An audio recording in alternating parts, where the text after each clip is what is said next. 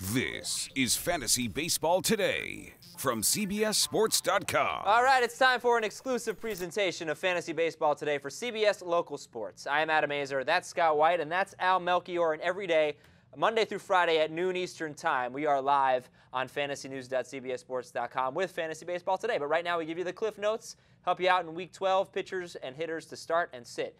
We begin, Al, with Jake Odorizzi, who has 2 home starts, and you're saying put him in your lineup, start him.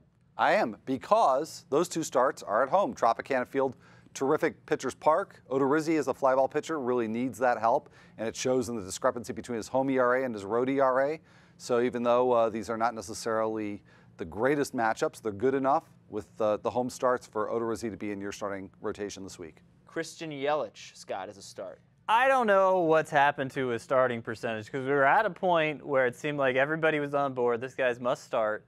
He has dropped off a little in recent weeks, but still look at the weekly point-by-point breakdown. 12 this week, 17 last week, 17 the week before, 16 the week before. Consistent production still on a 15-homer, 25-steal pace, if that matters more to you because you play in a roto league.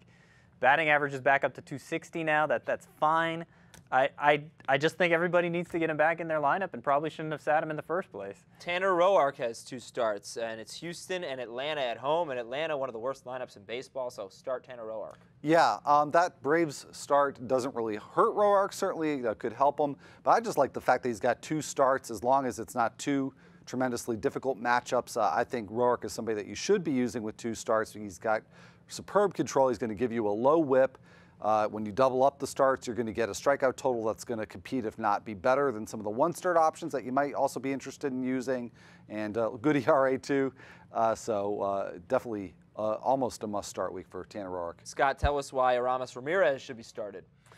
Well, he's back, for one thing. He's off the DL. That helps. He just homered Thursday, so it looks like he's starting to pick things up. But more than anything, the Brewers have just terrific matchups this week. They're at Arizona for looks like 4 games. Arizona, their favorable park against their poor pitching staff. And then he's at Colorado for the last 3 games, the most favorable park anywhere, and a pretty bad pitching rotation, pitching staff there too. So I think he's going to, I think this recent stretch is going to catapult him into great things that have us seeing him as a must-start here pretty soon. Okay, big week for Aramis Ramirez. Yep. Not so much, though, for Kyle Lohse, who's been really good, but, you know, one of his 2 starts this week, Al's at Colorado, the other's at Arizona.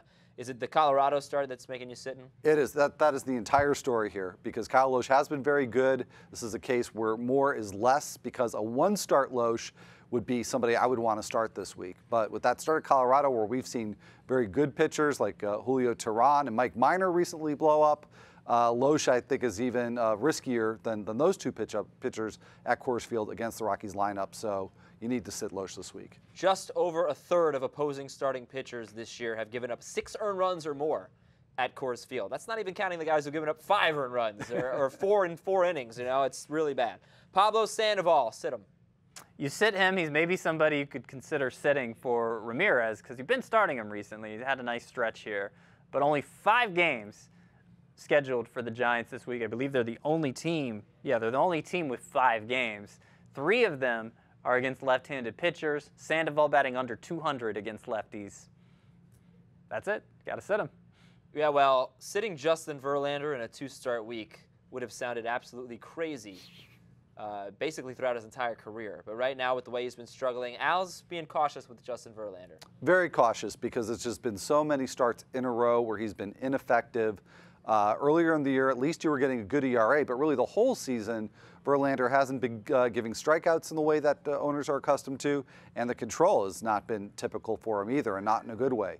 So it's at the point where if you're in a standard or shallow mixed league, there's really no reason to start Verlander other than the fact that his name is Justin Verlander, and you associate that name with performance that's a lot better than what he's given you. Scott, I don't want to have to sit Corey Dickerson. I like Corey Dickerson. He's been so good. I do too. This is kind of a controversial pick, but that's what we're here for. Controversy. Make the tough calls. Like the Brewers have the best matchup this upcoming week, the Rockies have the worst matchups, and it's mostly just the first half of the week at Dodger Stadium, where they're going against Clayton Kershaw, Hyunjin Ryu, Zach Greinke. 2 of those 3 pitchers throw left-handed, obviously.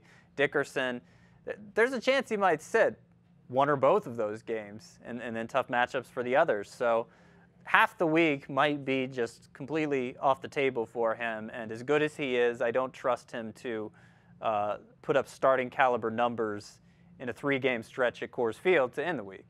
All right, Al Melchior writes our pitching column. You can check it out on the website. Scott does the same with the hitting column. Make sure you read it there. We've got an app you should download. It's free and it's awesome. And you can check your fantasy scores and adjust your lineups in there and listen to our podcast as well. Live at noon Eastern, Monday through Friday, Fantasy Baseball Today. This has been an exclusive presentation of Fantasy Baseball Today for CBS Local Sports. For Al Melchior and Scott White, I'm Adam Azer. Good luck in Week 12, and have a good weekend.